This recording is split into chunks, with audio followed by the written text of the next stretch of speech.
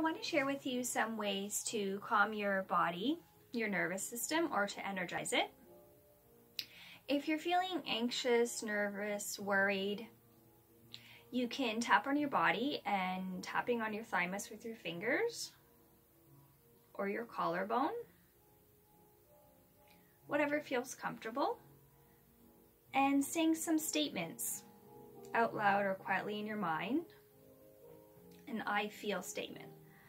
I feel calm, cool, and collected.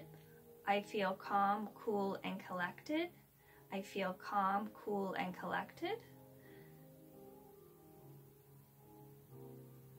So you can say that a few times. Remember to breathe gently. So that's one way to calm yourself. Another way is if you're feeling tired and you want to energize yourself, you can do this as well. And you can say, I feel energized and motivated. I feel energized and motivated. So you're speaking to your body in different ways with the different words you're saying. So you can give this a try, see how it feels, and if it makes a difference.